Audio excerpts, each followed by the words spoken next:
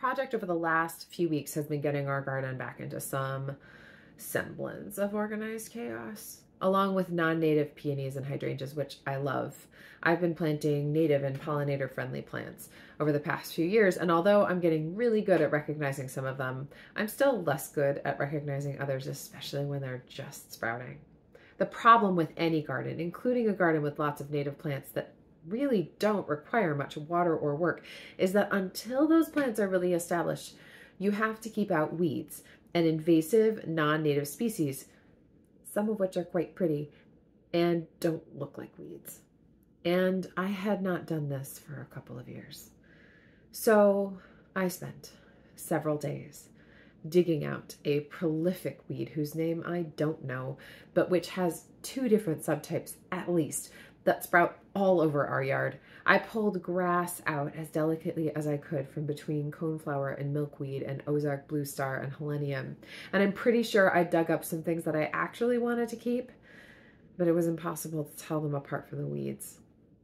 As I was yanking up some for sure weeds, I realized I'd taken a handful of foamflower leaves, a shade plant I most definitely wanted to keep. But at least I hadn't dug out the root. I know this will be a project for the rest of the summer, especially since invasive weeds creep from my neighbor's yard and their tree of heaven spreads saplings that sprout all over my garden. These plants were brought over from Asia by some well-meaning gardener, but they offer little to no nutrition for local wildlife and take over wherever they are not checked. To me, these particular weeds are evidence of the pervasiveness of Genesis 1:28 in our culture.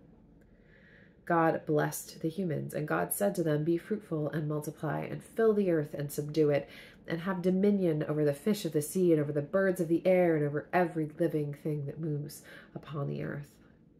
That idea and impulse that we should subdue the earth and have dominion over it, that we should control the world around us, that is something that has led to people attempting to grow the unhappiest palm trees on earth right here in Michigan.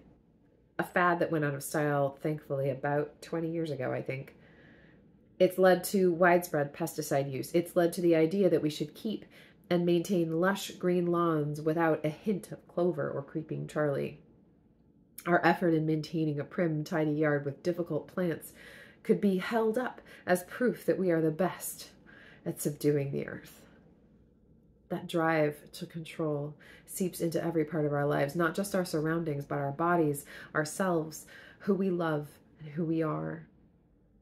But in all that effort to prove we can conquer nature, have we missed out on acknowledging that nature is already good, that we are already good, that in fact, God has even gone so far as to call the world and us very good? And who are we to question that goodness? This is Trinity Sunday, and today's readings proclaim God's promises from the dawn of creation through the end of time. In the beginning, God created earth and all that is in it, called all of it, all of us, very good. Paul writes those familiar words that the grace of the Lord Jesus Christ, the love of God, and the communion of the Holy Spirit be with all of us.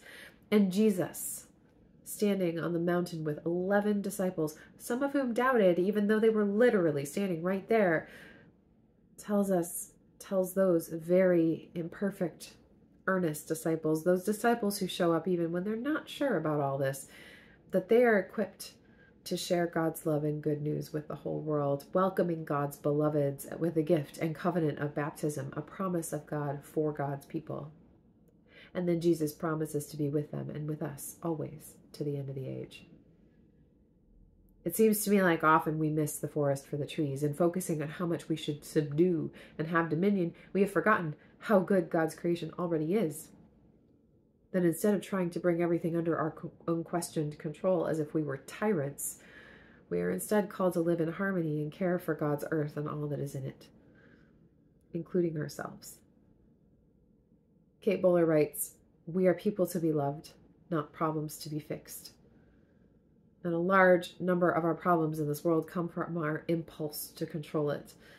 But what if we saw ourselves the way God sees us, as beloved, and as part of the beloved creation God spoke into being?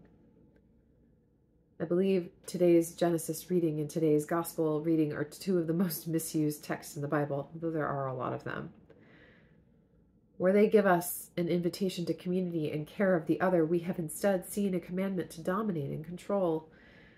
Just as we have tried to grow plants in places where they simply aren't evolved to belong, we have tried to take Jesus' invitation to baptism as a way to control.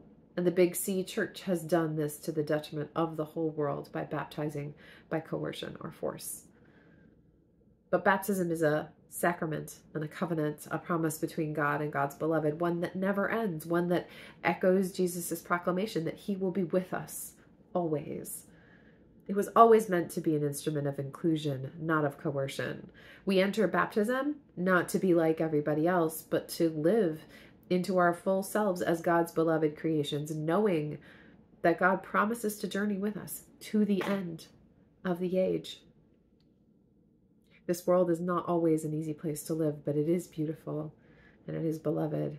And you are a part of it, part of God's world, part of the story of resurrection and hope that gives each of us a place to be who God has made us to be.